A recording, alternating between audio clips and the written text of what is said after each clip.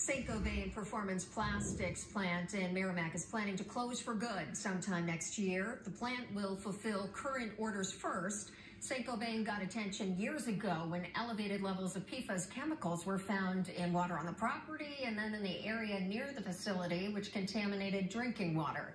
The plant agreed to supply bottled water, hook up customers with municipal water, or install filtration systems in affected homes. We've been concerned for 7.5 years, ever since we learned about this problem, and we'll continue to be concerned until we make sure that everybody has access to safe, clean drinking water. The Department of Environmental Services says that it will work closely with the company to make sure the closure does not affect their agreement. There will also be a rapid response team to help laid-off employees find new jobs. All right.